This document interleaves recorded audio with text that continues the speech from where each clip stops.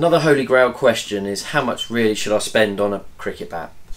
If you're buying a junior cricket bat, the price range may well be anywhere between £25 all the way up to £250. That's a big difference. At £25 you're in Kashmir willow region, which is ideal for softballs, quick cricket, incredible cricket. £25 to £40 is enough to spend on that type of bat.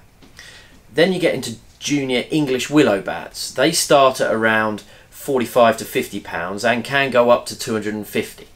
Now, the reason you would spend more will be the willow and the grade of willow. The more money you spend, ultimately the better performing bat you're going to get. It means the ball's going to come out of the bat a lot springier and you're going to get better performance when you play those shots. In effect, a nice cover drive might go for 4 with a top end bat.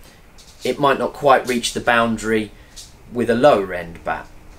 So that's the performance element. However, a big part of it is what level of cricket are you playing. If you're just starting, if you're just getting into the game, then a first English willow bat should be in the region of somewhere between £50 and £75.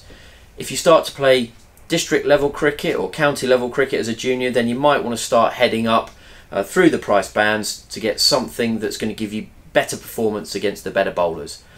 Ultimately, it's also going to come down to your budget and what you can afford to spend and what you want to spend on your junior bat.